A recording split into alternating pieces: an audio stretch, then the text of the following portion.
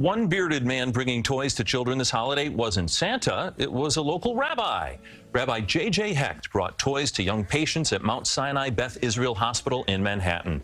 He is continuing a tradition started by his rabbi grandfather, who founded the nonprofit Toys for Hospitalized Children. The group distributes thousands of toys all year long. We got some gifts for you. Look at that. That sound good? But there's a condition. You have to get better.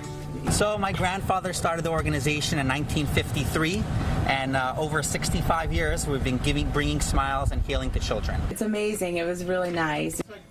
The rabbi says the organization has visited 1 million children since its founding.